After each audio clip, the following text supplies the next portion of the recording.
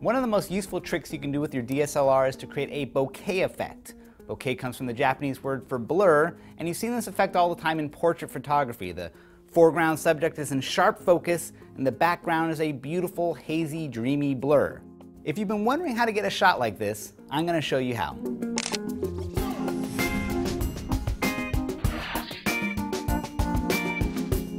The trick to getting the shot is to crank your camera down to its lowest aperture setting.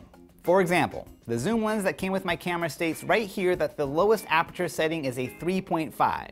A lens with a 1.8 or a 2.3 would be even more dramatic, but let's make this work. I'm going to put my camera into manual mode or program mode or aperture priority mode where I can set the aperture manually. On this camera, I can set the aperture using this dial, bringing it all the way down to a 3.5. Once the lens is letting in this much light, the image tends to blow out. If your camera isn't compensating for that automatically, bring the ISO down until the exposure looks normal. Finally, let's focus in on our subject, and when you do, you're going to notice that the background gets nice and blurry, and then you can take the shot.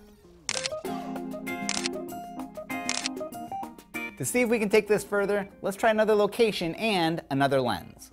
This is a 50mm prime lens, which means no zoom, a fixed focal range, and in this case, a 1.8 for the lowest aperture setting, which is ideal. Again, we'll dial in the lowest number, which means the widest aperture, in this case 1.8, and then adjust the ISO and maybe even the shutter speed to get the exposure right. Focus and shoot.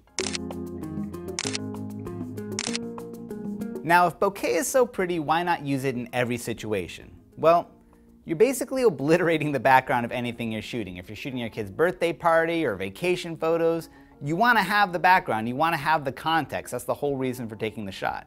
Second, when you have the aperture open this wide, it's very difficult to hold focus. There's very little margin for error, so maybe the subject's nose is in focus, but things start to get fuzzy around the ears. And if you're shooting something that's moving, forget about it. Bokeh is great for shooting portraits, it's great for shooting artsy photos of inanimate objects, anything that's standing still. And now you know how to do it, so go out and give it a try. I'm Donald Bell, and for more tips on using your camera, head over to CNET.com/how-to.